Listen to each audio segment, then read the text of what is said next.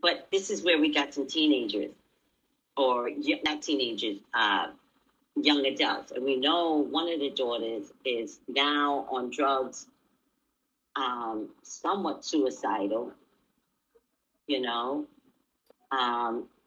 Lisarinna has never really, you know, been that great of a mother, allegedly. I mean, it just kind of shows that, you know, as they're growing up into adult life, they're not handling their adult life well. So it really questioned, you know, and Harry Hamlin just refuses to come on the show anymore. There's no secret about Harry Hamlin, by the way.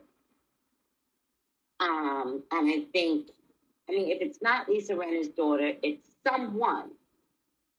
It has something to do with the tattoo or henna tattoo or marking, something about marking. But it's emotional markings. So if it's not a tattoo, it could be emotional markings on a wall displaying the level of mental illness that's surrounding this person. But it's not going to happen. You know, Peacock is not going to shut Bravo down fast enough. And it's not until something catastrophic happens that they just have to shut everything down. And this is going to be Pluto, you know, stepping in and really getting rid of shit. Cosmetic eyeliner tattoo? No.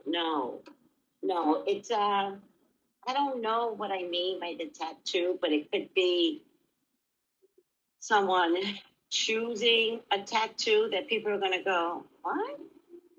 Or it's markings on a wall. It's a sign of someone doing something to their body that is like over the top. It also could be tattoos on the face. Lisarinna and Harry Hamlin is over it with trauma therapy that their child is asking for. She wants her parents to pay for trauma therapy, and she might blame Bravo too. Call me for your own personal reading. 213-458-7408. This is a mess, Lisa.